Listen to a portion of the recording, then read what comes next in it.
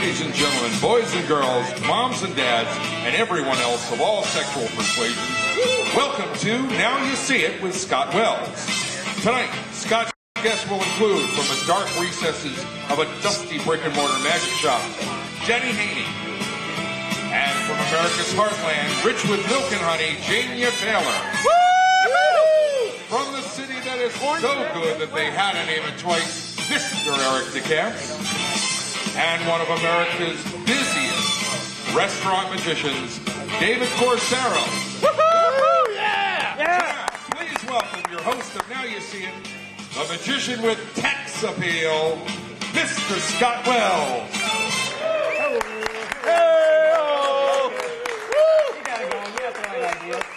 Good evening and welcome, or almost good morning. When we talk about a late night show, I guess that's what it's really going to turn out to be. It might be an early morning show by the time we finally got the air raids calmed down a little bit and everything.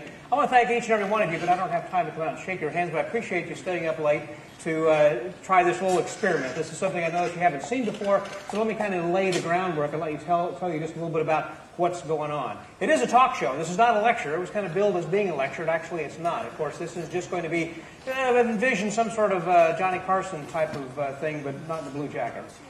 Which we have some guests. We've got some commercials that will be shown to have a magic kind of a theme. You're in the studio audience as if that there's no applause sign or laughter, so this is going to be genuine and from your heart. If you happen to see or hear something that sounds funny or that looks like it might deserve some applause, please do that. In fact, let's just try that now. If I can just hear a little bit of applause, see how that sounds? Okay,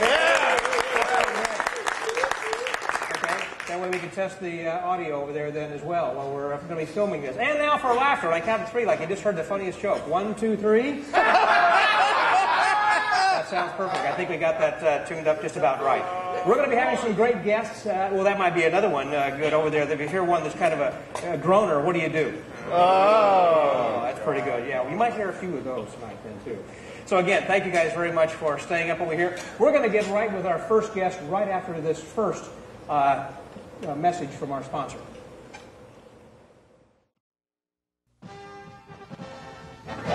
Welcome to the magic world of Blackstone. It's incredible! Here, learn the ropes. That's amazing! My secret instructions make all my tricks easy. I'm doing magic!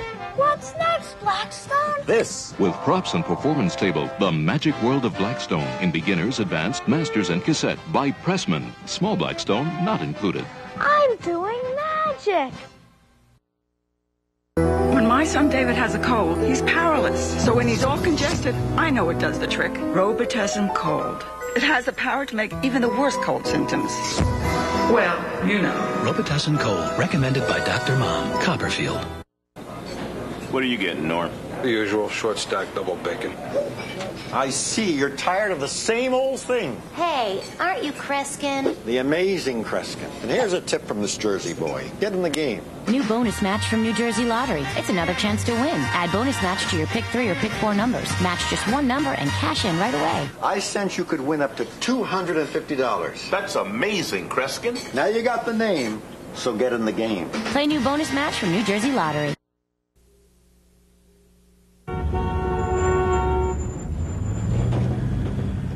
Wouldn't it be great if with a magic sweep of the hand we could make smog and air pollution disappear? Hi, I'm Lance Burton, Master Magician. Now in America, there are just about 1 car for every adult. The enormous amount of traffic on our roads often keeps pollution at dangerous levels, making it difficult to breathe, aggravating asthma and lung disease. How can we escape this? We can combine our daily trips, keep our cars maintained, and sometimes even find another way to get there. And we can choose to do it because it all adds up to cleaner air and clean, alternatively fueled vehicles like these. Nearly every major manufacturer makes them. Cars, trucks, and buses that dramatically cut harmful emissions can really help clean our air. It all adds up to cleaner air.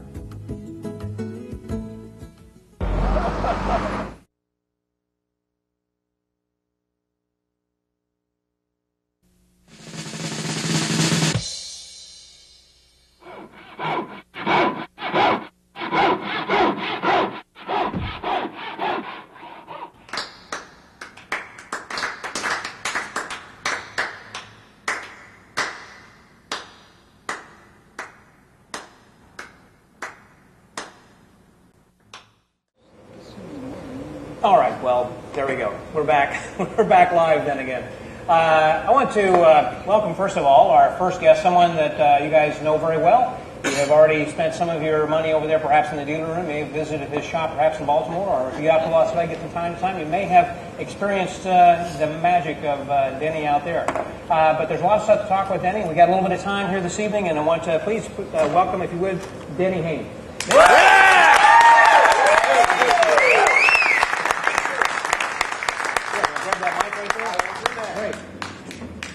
And have a seat.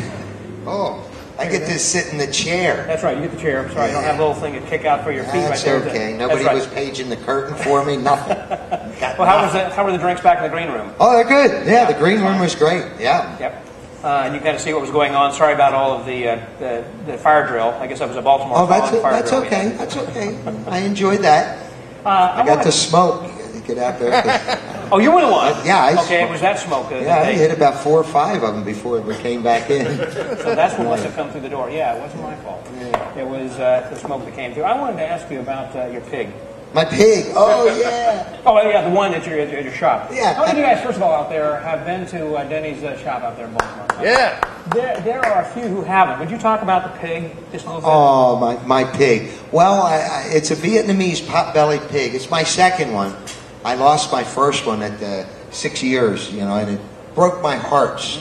I mean, I was so destroyed. I loved that pig so much. She was actually in my show in Atlantic City. Really? At the Showboat Casino. And make her appear and all of me? No. She did a card trick on stage. It was awesome. Wow. Because I would toss a deck of cards to someone in the audience. They would remove the cards from the box. They would select any card and sign it. And I'd have it put back in the deck and shuffle.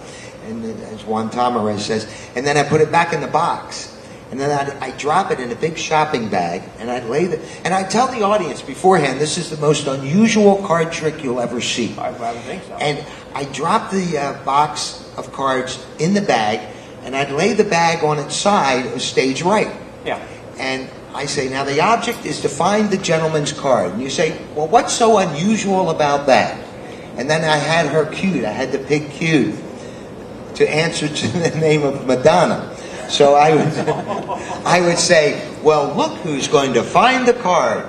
Madonna. And she would come walking out from the wings. Yeah. And she had a little bow that was designed just like my shoes. And we had her toenails painted red. And she would come out. And I would say, now Madonna is kind of spoiled. So Min would come out, my assistant, and Min would lay this rolled up rug on the stage. And Madonna would unroll the rug, and she'd lay down on the rug, and I say, now Madonna, that gentleman out there selected a card, and he signed it, put it back in the case, and it's somewhere in that card box amongst those cards over there in the bag.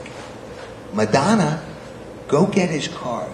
And she would get up and walk across the stage, and she'd go into the paper bag, and her little butt would be sticking out, and the tail is going, well, they go around, is what they do. And she would, like that, and she would come out with this gentleman's signed card in her mouth. And to the audience, it appeared as if she opened the box and went through the cards, looking for his signature. Then she'd start to bring it back to me, and on a good night, I could say, no, hand it to the gentleman who picked the card, and she'd go to him, and she'd have it in her mouth, and she'd hand it to him. Of course, he wouldn't touch it, but it was just so cool. So anyway, that's what I did with her, and I loved her for that. And when I lost her, I was heartbroken. And you had her for how long? Only 6 years. Yeah. She died of kidney failure. But Alan Nguyen, Elaine knew today, but I knew him when he was Alan, when he worked at my show. And he and his wife. Was he one of the box jumpers also? Or did he train the pig? Did he kind of like? No, he didn't work with the pig. Oh, okay. But he did a lot of the stage illusions, setting up and everything for our show for about 10 years on the road. But that's when you're doing like the college circuit and everything. We were doing the college circuit and the corporate events. But he and his wife were traveling through Virginia, and they saw a farm, and they saw a bunch of pigs running around. And he and his wife bought me the pig that I have now. No, this one. The new one, because I was so heartbroken. Right. So I've had her for 17 years, which in human years I believe is about 125. Yeah. So she's And she's doing quite well. So anyone who comes into my shop, you come down, you get to see Baby the Pig. You know, so. Now, you had worked the college circuit then for a long time, and then decided that you pretty much worked it to death. Worked it to death. Wasn't much left, and so you decided, I'm going to go open a brick and mortar. Well, no. Then I went into corporate, strictly customized corporate events, and we did that for about 10 years, and that was very nice. And then I decided to retire because we did very well. So I bought a nightclub in Washington D.C. and decided I didn't like losing that much money, so I decided. It's the entertainment capital of the world, right there. Oh, you bet, Washington D.C.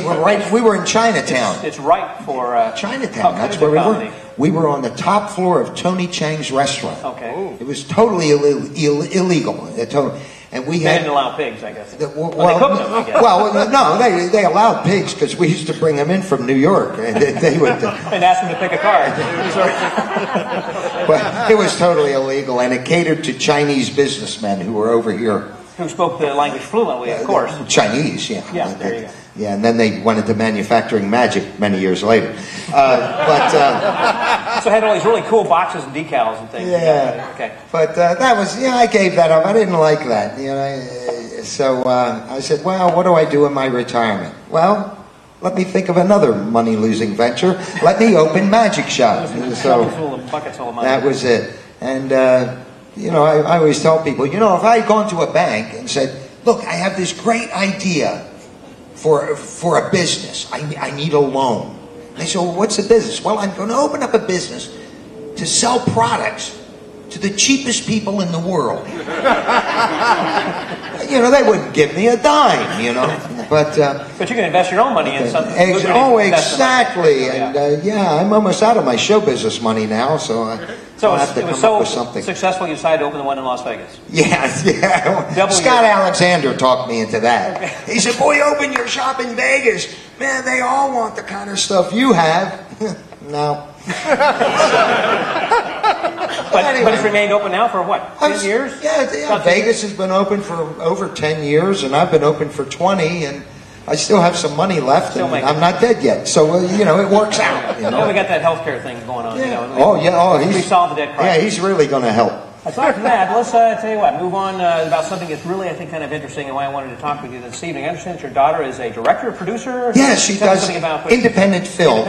She got into this years ago, and she's won some small awards and things like that. And shows like at Sundance and things like that? Yeah, that kind of thing. Okay.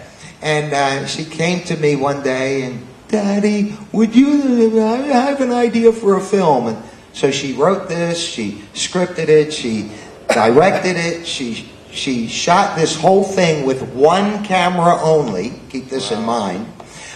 She did string budget. I mean, wasn't paying any top dollar. Nothing. And I didn't charge her my regular fee. No, actually, I did it for nothing. I did it for nothing. And so she did all the lighting, all the sound, all the editing. It was strictly a one-woman operation. And she asked me to try it. So I did, and the result is this 9-minute film. It's now on YouTube, and so we've got just a short clip that I wanted to show. That we don't have a lot of time for the whole thing, even though it's 9 minutes. Yeah, if you can show that. No! Pull your legs in! But there's not enough room. What do you mean not enough room? Magicians have been doing this for centuries! Well, I guess I'm just not getting it. What's to get? What's to get? There's nothing to get. You get in the basket. You pull up tight. I put in the swords. You disappear. That's it. There's nothing to get. Oh. Look, let's try it again. Do it again.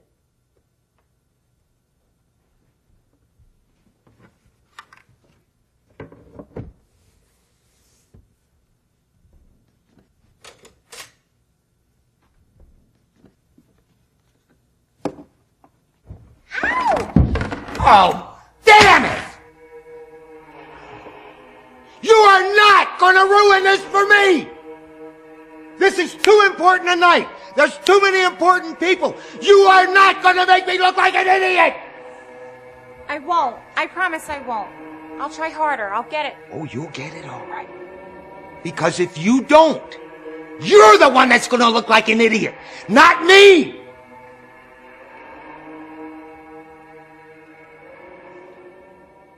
Just take 10. Take 10.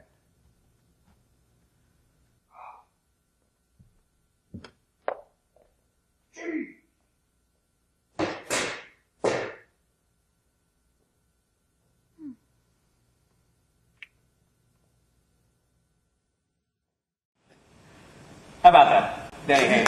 Yeah, Denny! You got to see the whole thing. It gets even darker. It really does.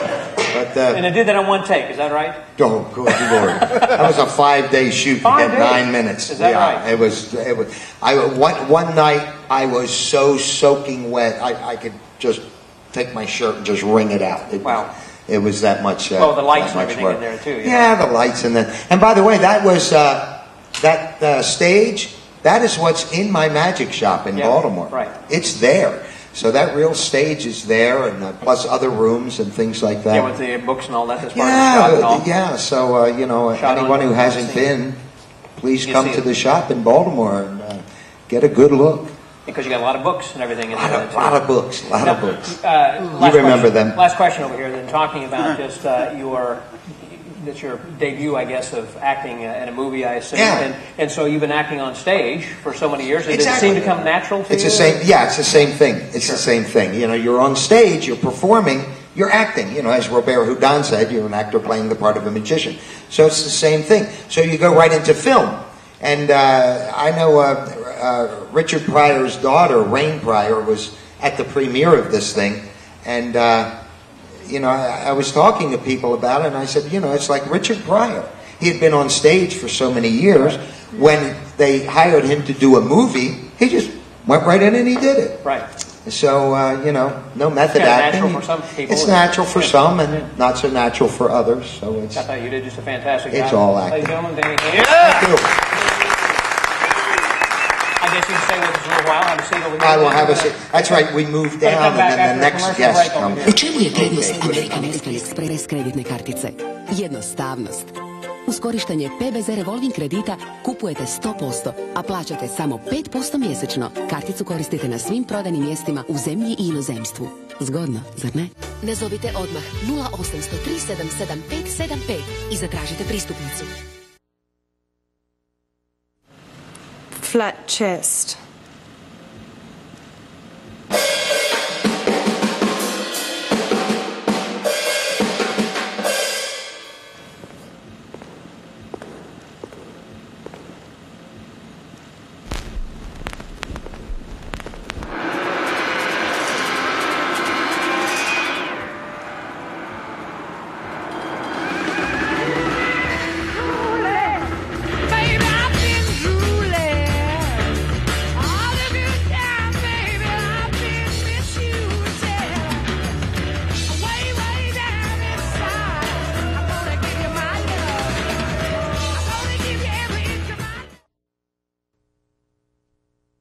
Las Vegas is the attraction. We only add a little magic to it.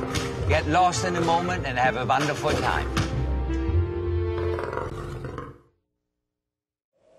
Oh, so we're back. I'm sorry. I get so wrapped up. Oh, thank you. Welcome back. I'm glad you guys came over here that enjoy the rest of the show. I want to introduce my next guest, someone who's come all the way from New York City, where they don't make paste picante sauce. That's what I talk about, of course, back down home where I'm from.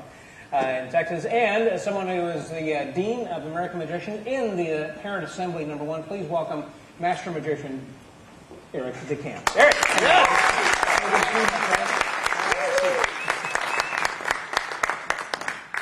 Eric, so glad to have you here, and you're not on the bill. You just happen to be passing through town. And I understand you needed a guest. I did. I saw you, and I just kind of wrangled you. I'm the guest wrangler. I appreciate that. That's very nice of you. But I'm really happy to see that they've caught the real Denny Haney on film. I mean, I have never seen something more real. Yeah, that's why I said one take. I thought, that's Denny, I think it was half a take. They've never really seen him lose his temper. But it's funny that you played that because I shot a movie in 2009. Oh, yeah, and that It's called Mnemonica. I have no idea where you got the title from. Chris DeLeo. It's a name that you'll remember. Yeah. And I'll keep it in order. Yeah, keep it in order. And he came up to me. He's a magician from New York. He's also a filmmaker. He's done 3 independent films.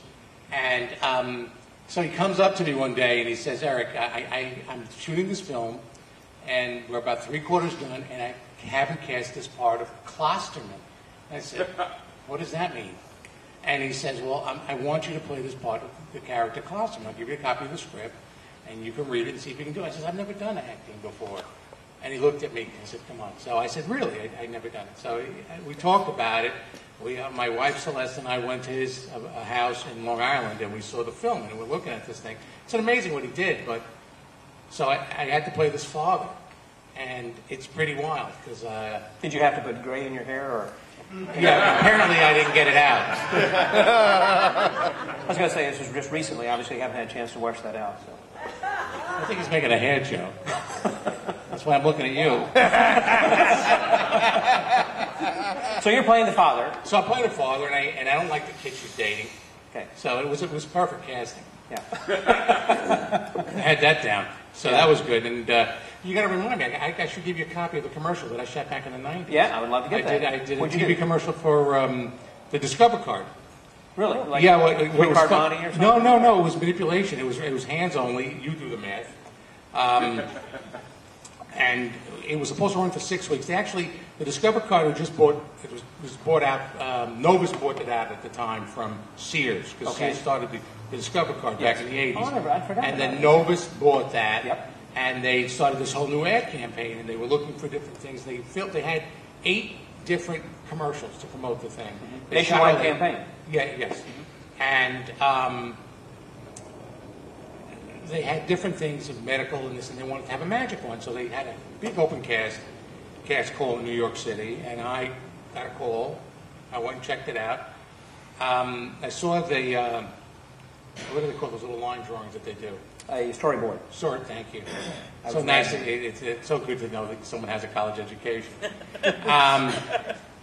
And I looked at the thing, and I said, this is not going to work, but I was very gracious and gave him some ideas, and at the end of the day, that storyboard never got filmed. It's what I had suggested got filmed. They like your idea better than the creative guy that they paid a lot more money to the ad agency. And at the time, CGI wasn't around, so I did a lot of stuff that they couldn't understand how I did. It was great, and I manipulated these credit cards, and it was supposed to run for 6 weeks, and it ran during the World Series that year. It ran for 6 months. Wow. Out of all of them, Mom was the only one that ran for 6 months. And then I assume that you get like a royalty of some sort? Yeah, right.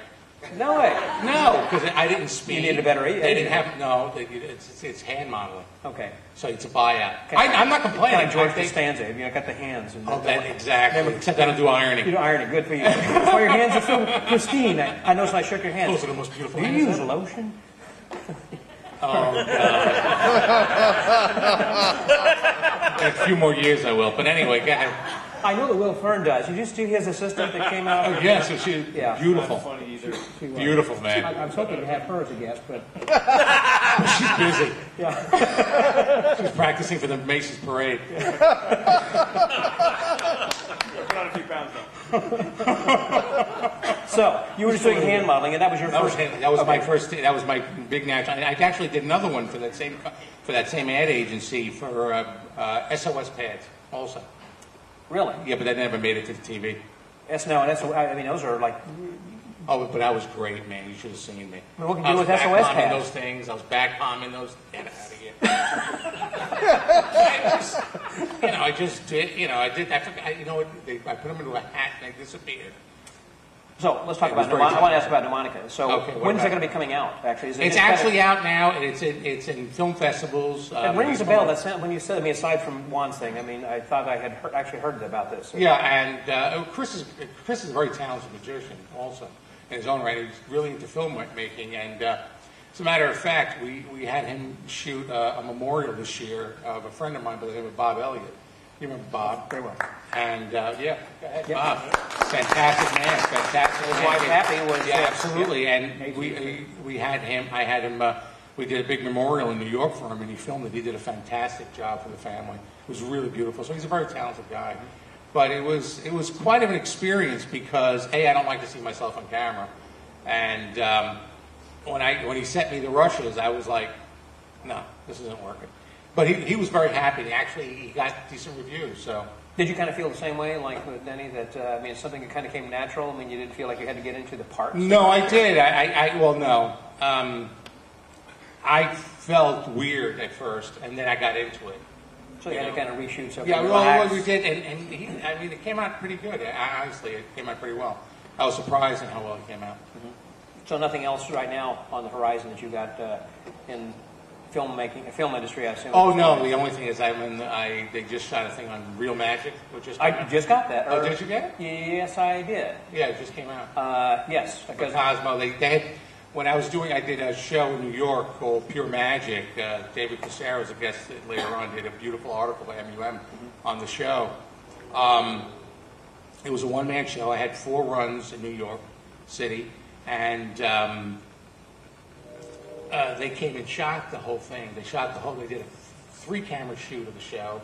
It came out really nice. Of course, there's like maybe 6 minutes of the show in the final product, but it's a really good record archive of my show.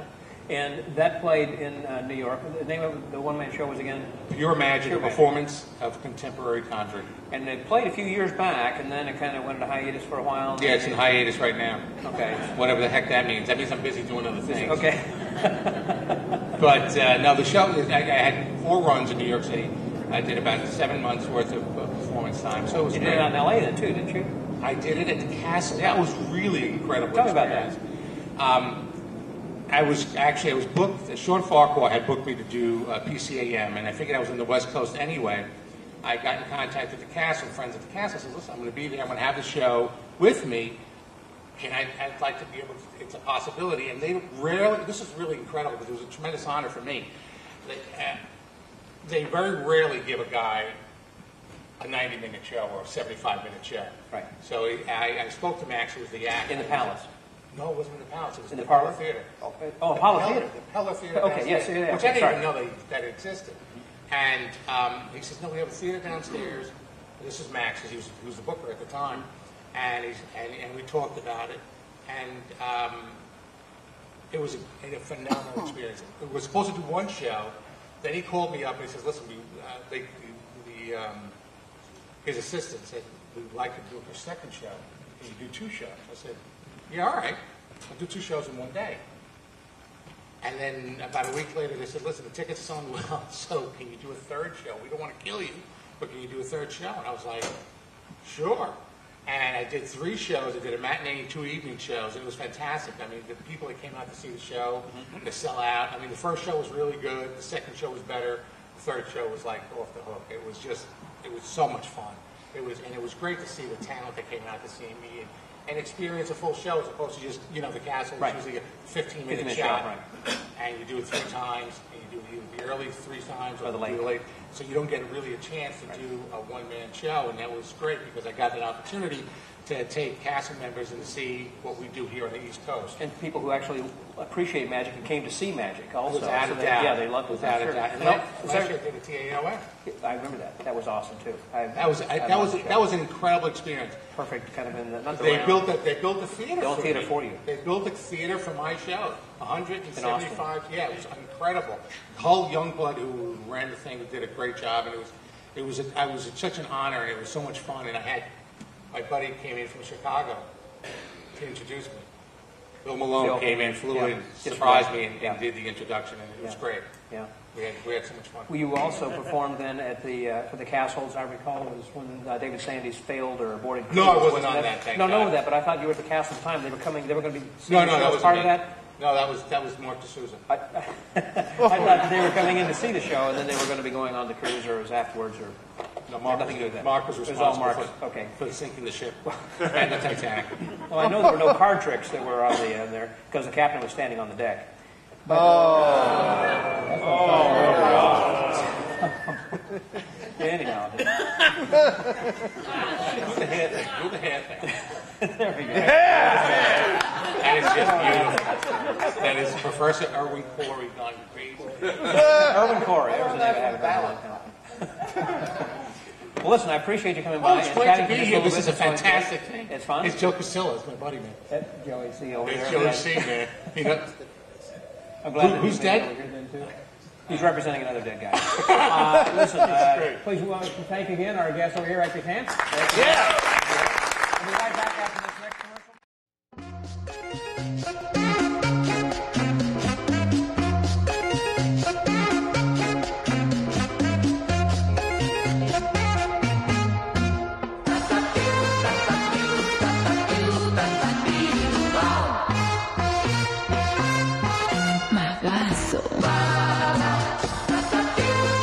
Heineken es para profesionales. En cerveza.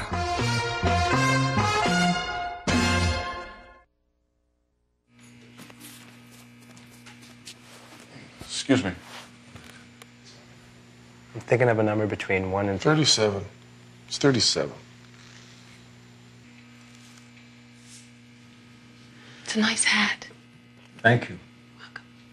You just saw Lady in half.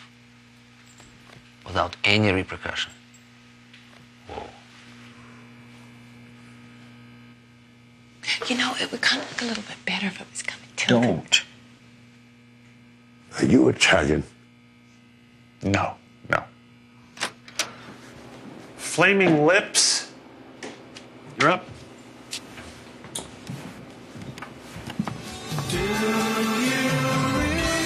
Your TV, music, photos, and videos, all living happily together inside one powerful home computer. Introducing the Media Center PC from HP. And we're back. Thank you. All right. We are back live then again, and we're going to introduce our next guest, someone who has come in all the way from Michigan. It's hard to say Coldham, Michigan, actually further north than that. She gets around doing a lot of shows, not just a lot of children's shows. She's a fantastic lecturer. If you guys may have missed it, that she was one of the first lecturers out of the box first day yesterday. And she was talking about marketing techniques and everything, and she is an expert in that. If you guys have any questions or anything that you'd like to talk with her about then a little bit later, I'm sure that she can kind of give you some ideas or some helpful tips that you may have overlooked. Someone, again, is very busy, not only doing parties, but a lot of corporate things across America. Please welcome Jania Taylor.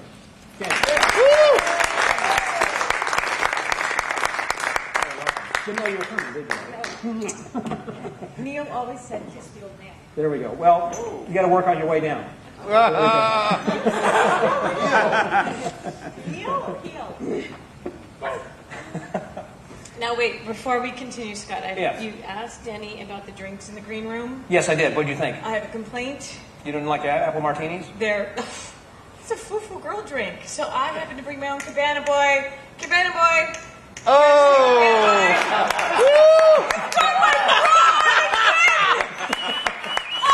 Mancini. I thought you took that away from me last night.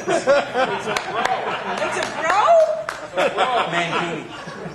Much better. Thank you, Cabana Boy. Sorry I didn't bring you one. Thank you. I'm working. Here, hold this. So good. All right, that's why it's late night. Come on, Will, bring out your doll. Bring out your girl. There we go. As you were. She's feeling a little deflated, I'm sure. So how are you feeling this evening? Doing great? Better all the time. That's after a couple of these. That's good. So you'd rather be who of all people? Eva who? Ava Gardner. Ava Gardner. Ava Gardner. And that's because? She got to sleep with Frank Sinatra. But didn't a lot of people? Yeah, from what I've heard. But I just want to be Ava Gardner. Okay.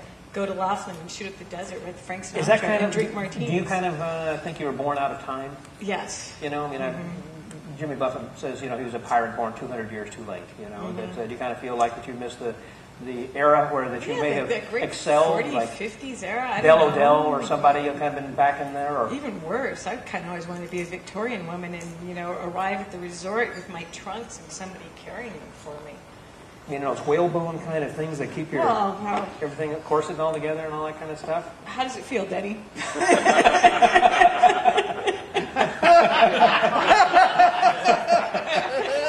been a long long day, isn't it?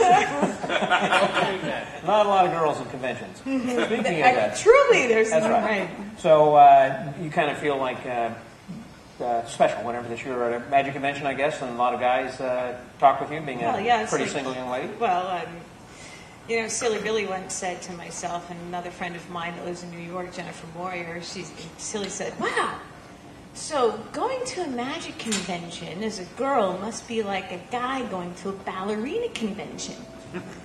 Sorry, boys, you're not ballerinas. Okay. But you had a Sandra Bullock hairstyle there. I kind of like that you working change that a little bit like that. That's good. No, actually, being a girl in magic I'm the luckiest girl in the world. I have the best job in the world. One of the best compliments the boys can give me, the guys can give me, is they truly, honestly slap me on the ass and say, "Taylor, you're just one of the guys." And it's the best compliment that I can get from the guys. That's true. So all of you guys haven't had me on the ass. The line forms here. Take a number. Right tonight. No, I truly feel blessed. I truly feel that I'm the luckiest girl in the world. You love doing what you're doing. Yeah. And you can't think of anything else that you would rather do. Do you meet a lot of people, travel a lot of places? I got the best job in the world. I got the best friends in the world. I get paid to go someplace. Truly, the guys look out after me. I truly feel that they have my back. They want to see me succeed.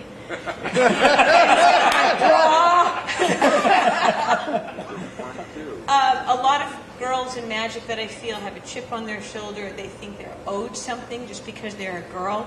And I've always felt that I have to be just as good or better than the guys. And I've always truly wanted to earn it on my own.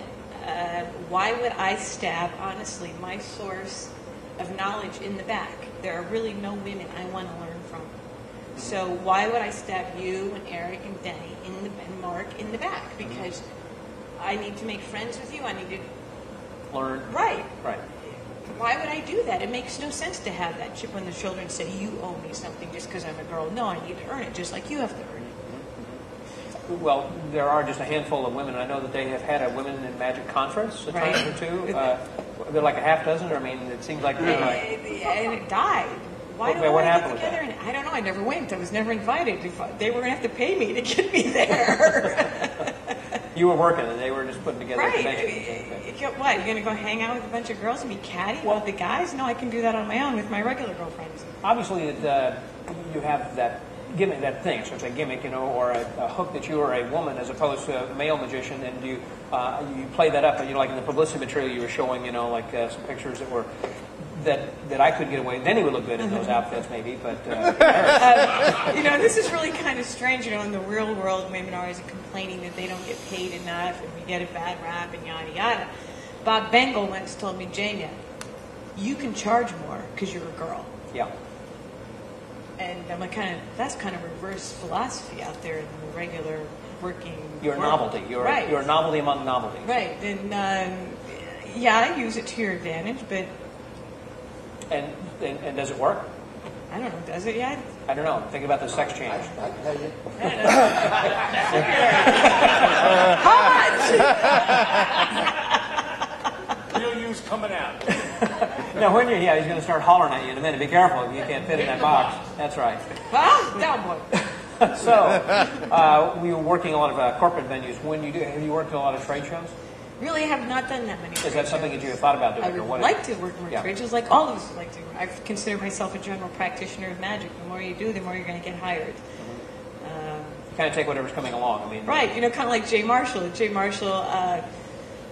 This story was told about Jay Marshall. Somebody called up Jay Marshall and said, "Hey, can you play the bagpipes?" And Jay said, "No problem, I can do that." And Jay didn't know how to play the bagpipes, and he went out to learn to play the bagpipes. I get a call from a festival. "Hey, we need a 1800s character," which you have seen, to perform 1800s character. "No problem, I can do that." Just like Jay, I'm like, now what am I going to do? So I did a little research. I came up with an 1800s costume. I didn't do any plastic-looking props, and I've had the gig now for 5 years. And I'll be doing it again starting next weekend. So I learned that from Jay. Just you can do it, and then after you say yes, you figure out how you can do it. I've heard a similar story then about Doug Henning, you know, in that first television special in which that, I believe it was Mobil, had come to him and had asked Mobil Oil, if he could do the underwater Houdini escape, and he said, sure can. And then he called Johnny Gone to say, how do I do this? You know, can you build one of these things? He had no idea, but he'd sold it first, you know, say yes and then ask questions. Right, it's a lot easier, you know, you come up with a show idea and you sell it first and then put it together. Why waste all that time putting it together and it doesn't sell and you're like pulling your hair out? I think John Calvert had a similar story about, Jack Wynn, I believe, who was in Hollywood, and there was a movie, he had left and he was, have you heard the story? About Jack Wynn? Yeah, I think it was, you know, with John Calvert, and he went and he was visiting, and that Jack had left the house apparently, but he was just knocking on his front door, and the phone rang, and he kind of went around through the back door, answered the phone, and it was some Hollywood agent saying that they're having a casting call and they needed a magician. And they said, well, you know, Mr. Gwynn's not in, but there is another magician I can recommend. You know, Mr. Calvert happens to be in town, and he said, well, have him give me a call. He said, I will. You know, so he kind of stole Gwynn's gig there. He was back in Chicago. He had already left. I mean, and so he was out. They needed like that afternoon, and he just happened to be in the right place at the right time. It's all about timing. You know, picking up the phone at the right time. You know, Bob Lund used to say, Bob Lund was, for those of you, I don't know if you know Bob Lund, he had this wonderful, fabulous American Museum of Magic in Marshall, Michigan. And Bob Lund was a cheerleader, a fan of the underdog magician. And the best part of going to the museum was the basement, because then he had files and files and files upon everybody's, you know, everybody, right? And he loved to collect things with the underdog magician. And he used to give this great pitch at the end of his tour, and he would say, you are 3 rungs on the entertainment ladder. You're three rungs up from the guy that makes dirty movies. The guy that makes dirty movies, the clown, you're the magician. And half of it, right, that's where you are in the entertainment ladder. And half of it is, it's luck. It's total luck and being in the right place at the right time. And, you know, Bob used to always tell that in the basement, and then you pull out your file and you pull something out and you go, oh, how'd you find that on me? You were on that third level, or you were on the first level? I was in the clown. Yeah, below that. Maybe, I was an assistant, so I must be a magician. So what's in the cards right now? What do you see coming up on the horizon for our crystal ball. Trying to pay for a house in Harbor Springs, Michigan as a single girl, turning tricks for a living. It's a small town. Yeah, how's it working out for you? Well, in the winter, it's not so good. That corner's a little cold.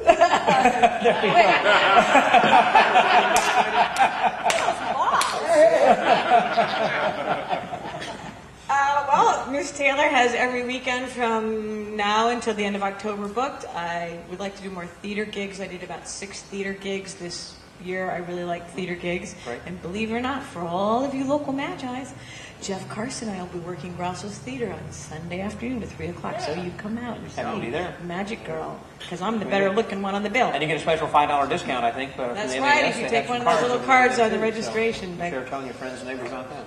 Jania, thank you very much. I appreciate you being a guest over here. Thank you very much. We'll be back after this commercial message up here. Magic that you can learn how to do. Order the amazing video that teaches powerful, impossible street magic. Perform incredible street tricks the same day. This incredible 2-hour video is like 3 videos packed into one. I picked up his credit card and I held it like that. I just took it over and I said, you know, bing. Over 2 hours of mind-blowing street magic taught step by step. Check it out on the web at illusionist.com or call the number on your screen now. illusionist.com. What is luck? Luck is probability taken personally. It is the excitement of bad math.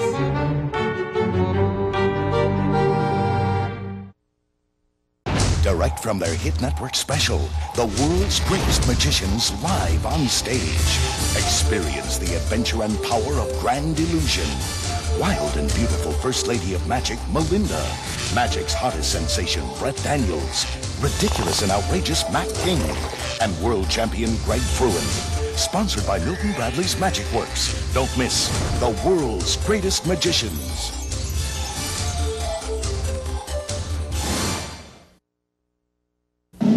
Litter. Wouldn't it be nice if we could make it just disappear?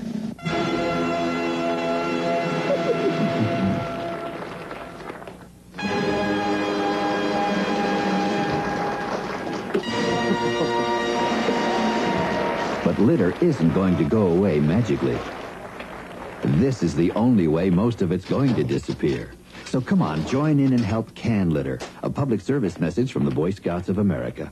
I'm going to do that. We're going to introduce my next guest, someone that, again, if you may have seen his lecture then, that was, I believe, on the same day. It was shortly after Jania's, yesterday afternoon, in which that he was talking a little bit, not just about marketing, but also about the importance of, how that you would select someone in the audience, and a lot of important business tips and professional tips for the restaurant, and presentational things. And also, I think he's a very creative inventor as well. Has a lot of really cool things on his DVD and everything. Please welcome David Corsaro. Yeah. Thank you very much. Thank you. Beautiful. Get anything up over there? Hey, good. David, welcome. Thanks very much for coming over here then. Thank you very much for... You came all the way from over there. All the way over there. That's right. We're glad that you did. Thank you very much. Just wanted to chat with you a little bit about restaurants. Now, you've been working... At one point, you had 6 different restaurants. Yeah, my busiest point was 6 restaurants a month. And that just wiped me out. After a while, I ended up sort of getting a little bit more selective after that. How many in a week would you work? 2 or 3, 4 or 5 a week at different times. Some of them were once a month. Some of them were twice a month. One was every week. So I became a little more selective because it was tearing me up. But at my high point, it was 6 a month. Now, was it the same kind of venue? I mean, in other words, was it a family? Was it a steakhouse? They were very different. There were beautiful Italian, elegant places. There were steakhouses, and there was one good old bar where the patrons showed up to drink. Okay. They were not there to have a nice meal. They were not there to watch magic. They're there to count They were there to get effed up. Yeah. And count the number of teeth. Yeah, that's what they did. Yeah. That's what they did too. So. Well, in getting each of those things, before I get to that, I wanted to talk about your attire. I mean, was there something special that you would wear? I mean, for each place, or did you wear like the same jacket, or did you wear like a loud jacket? Attire, like my car. Attire. What kind of attire? I was like, there were 4 good years. 4 good years. Michelin Man. Okay. No, there were. I mean, obviously, they were tailored specifically towards where I was performing. I think it was Jeff McBride once said, "Dress like you're going somewhere better later." Okay. And I like that. So wherever I was performing, McBride said that. Jeff McBride. What does Jeff McBride wear on Halloween? A white beater.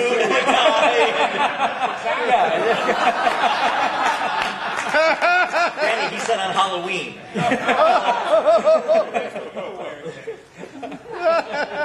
So each restaurant, my attitude was always, I want to dress a little bit better. Not a lot better, but a little bit better. Yeah. And so in finding those different restaurants, did you just kind of fall into them? Did you solicit them hard? Or Well, there were some that other magicians that I knew had a normal gig at, and they would have me fill in once in a while for. Other ones were ones who found me. I would perform at a party, and they would come to me and say, "Hey, I own a restaurant. Would you mind coming?" And the rest of them were me scouting out the locations, finding venues that I thought would be appropriate for Restaurant Magic, going, introducing them the concept of what a restaurant magician was, and then ultimately pitching the idea and closing the sale. And you tried to do it within a certain radius of your home, I assume? So you just drove wherever you wanted to go. Well, again, I talk about this a little bit, but I always search for restaurants that have, the biggest things you want to look for are places that have a nice, inviting environment and have competition in the area. Yeah. Because if you want to sell Restaurant Magic, you can't just sell that you're a great magician. You have to sell the fact that they need a differentiator. They need something that's going to make them unique to other restaurants in the area. That's what's going to pull customers in. So when I would drive around and I would see a nice restaurant or I would see a place that I think might benefit, I would look around and say, all right, are there other restaurants in the area? Can I pitch myself as something that's going to make that restaurant different and therefore attract customers? Don't I sound like I know what I'm talking about? I really do. I don't. I should do marketing. Best course of marketing. That's right. Ever since I got this little pot-bellied pig named Madonna, things are really going to turn around. Well, or you can get a blow-up one. Or either blow-up one. pig. There we go. That's right. So you were doing restaurants then for a long time, and then you say you had done like 6 at one time, and now you're doing a lot fewer. Is that because you found that you were doing more corporate shows, or you really don't care to go continue in the direction with restaurants? Or there were two huge reasons why I cut down the amount of restaurants I do. Matthew and Daniel. Those are my twin boys that were born about almost 2 years old now. And so, thank you. Thank you very much. So when Matthew and Daniel came around, it was tough to me to take every Sunday, every Saturday night, every Thursday and say goodbye and stuff like that. So I said, you know what, let's focus on just certain areas and stay on this moment. It's so selfish. I know. I know. Here, learn the ropes. That's amazing! My secret in... That was from the first one. Did anybody else hear that, or am I having a stroke? I did that joke already. All right, forget it. I did that joke. I did that joke. No wonder over there. So that was it was a choice by me to sort of pull back a little bit and pull back. Now, when you got into restaurants to begin with, was your goal to continue to work restaurants for a long-term period, or were you looking to try to find jobs outside the restaurant by making contacts? Both. So I'd ultimately I think the restaurant is a beautiful venue to do magic. Number one, as a magician, you have a lot of turnover, so you're going to get new audiences all the time. It's doing, in my opinion, you're there for 2 hours, you're doing 30 performances. Right. So you're going to get people who come back to see you again and again and again. So for those people, you have to designate new material. Right. You're going to get people who come in and bring their friends. So I saw you last week. Do that trick for my friend again. So now you have to be able to do the same trick several weeks in a row, but perhaps make it a little bit different each time so that the first person doesn't get bored and the second person still gets to see the effect. Right. So it's really like you're in the trenches. I mean, Paul Green's DVD was called In the Trenches because that's what you're doing. You're in there and you're fighting and you're learning how to do magic in an incredibly quick speed. Right. So I knew that I would be growing as a magician by getting a lot of restaurant work and by really getting that repetition table to table. And then at the same time, what better way is it to sort of solicit or look for private corporate gigs than to be able to audition 30 times in a 2-hour period? Mm-hmm.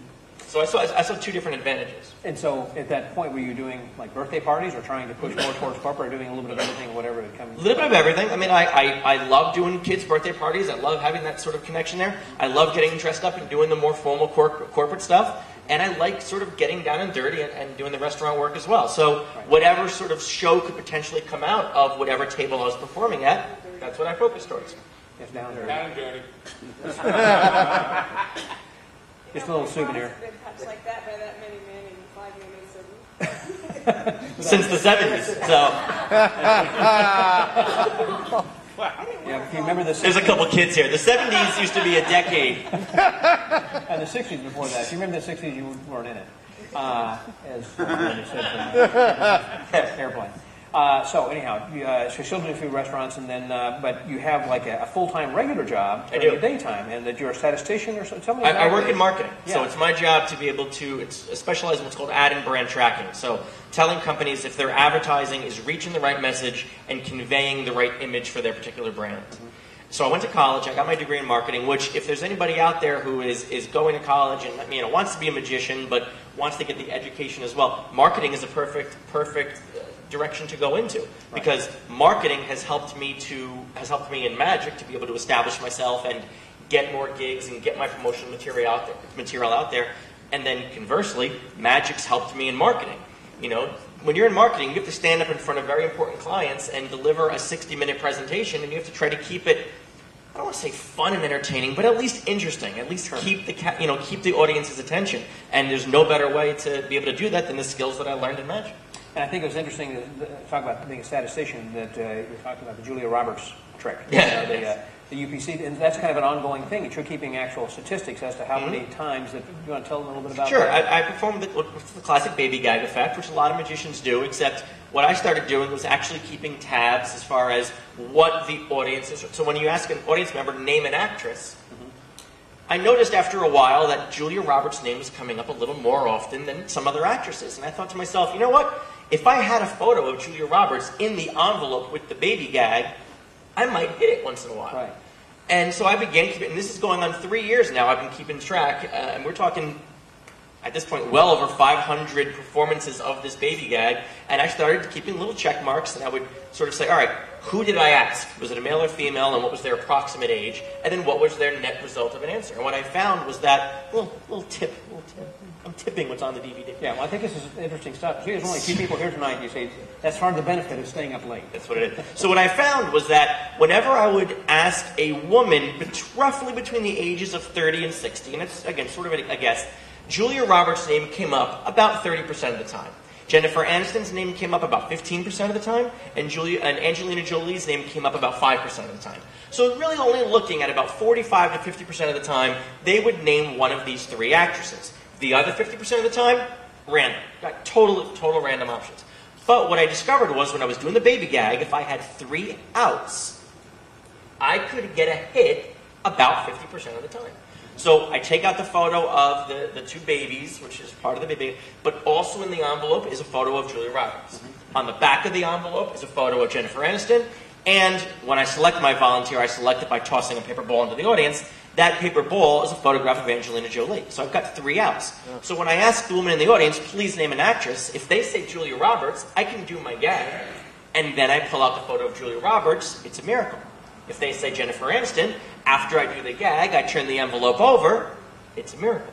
If they say Angelina Jolie, after I do the gag, I ask them to open up the paper ball they're holding, I have a miracle.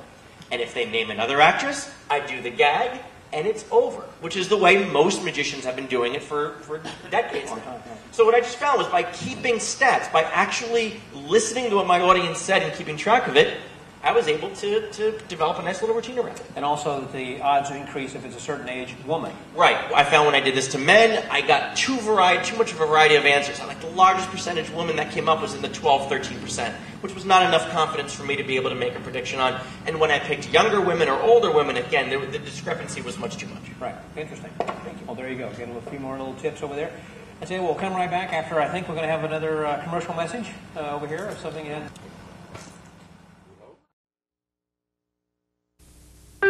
Why do birds suddenly appear every time you are near? Just like me, they long to be close to you. La, la, la, la, close to you.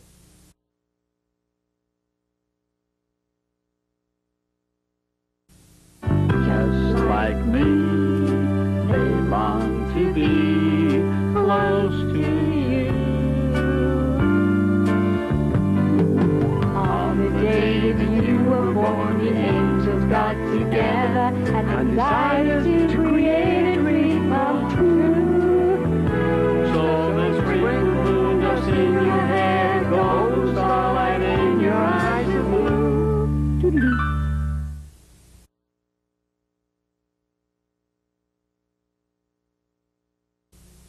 That is why all the girls in town follow you all around. Just like me, they long to be close to you.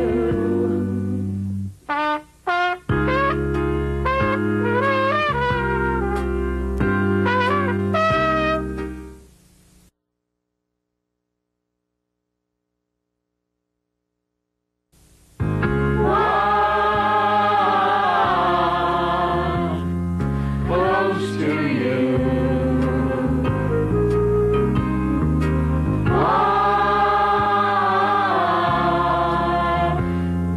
Close to you.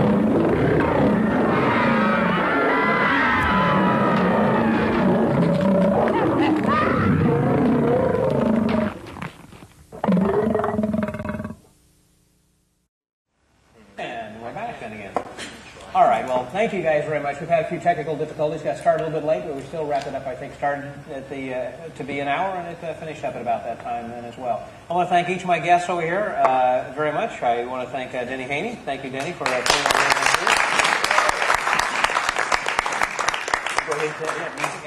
And also want to thank Jania Taylor. Thank you, and good luck in Michigan and beyond as well.